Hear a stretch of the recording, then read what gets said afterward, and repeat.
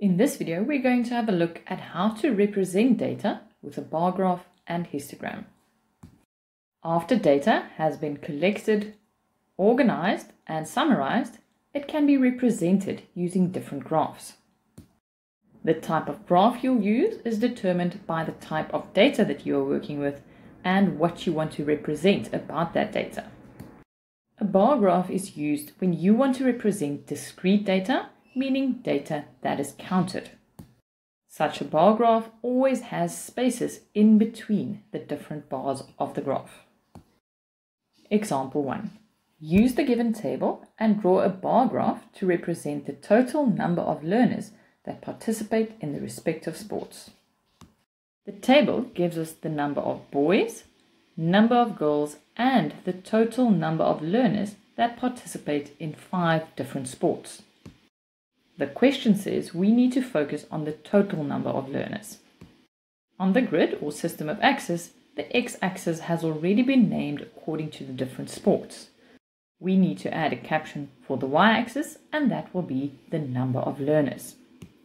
Next, we need to go and add a bar to indicate the number of learners participating in each sport.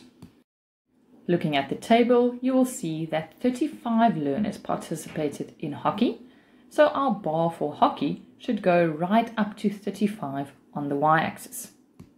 Remember that there should be spaces between the bars, so don't fill the whole column with your bar. Next up is cricket, where we have 20 learners that participated. And then we move on to netball, and netball had 27 learners. For rugby, we had one more learner, totaling 28.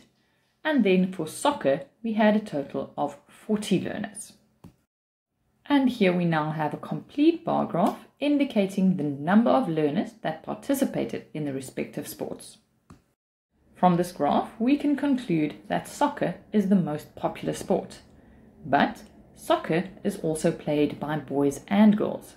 So let's go one step further and make a double bar graph where we separate the boys and girls participation.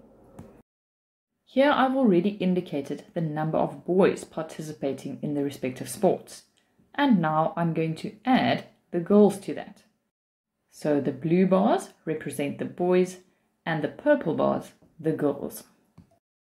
Now we can see that 2 sports were represented by boys and girls, and that's hockey and soccer. For these 2 sports, the bars are right next to each other, but there are still spaces in between the different sports. Focusing only on the blue bars, we can make the conclusion that rugby was the most popular for the boys, and for purple we can say that netball was most popular under the girls. Using our previous bar graph, we could say that for all the learners, soccer was the most popular and cricket was least popular. A histogram is used for continuous data or data that is measured, and for that reason the data will be grouped and we will make use of different class intervals. The class intervals can be indicated in different ways.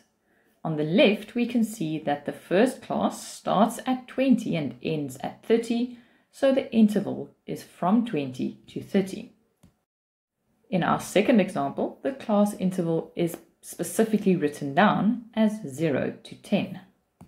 Because the class intervals follow on each other in a histogram, there will be no spaces between the bars. Example 2. The given table shows the number of liters of fuel that is put into cars at a specific station. Represent the data in a histogram. For a histogram, the x-axis or horizontal axis will always represent the class intervals, and in this case, that is the number of liters. The y-axis will be the frequency, which in this case is the amount of people in that specific class interval. The first class interval had a frequency of 0, and for the second one, there were 2 people that filled with 10 to 20 liters. Next, we had 3 people filling with 20 to 30 liters of fuel, and after that we had 8 people filling with 30 to 40 liters. Another 8 people filled with between 40 and 50 litres. And finally, there were 4 people filling with 50 to 60 litres. And here we have a complete histogram. In the next video, we're going to focus on more graphs that we can use to represent data.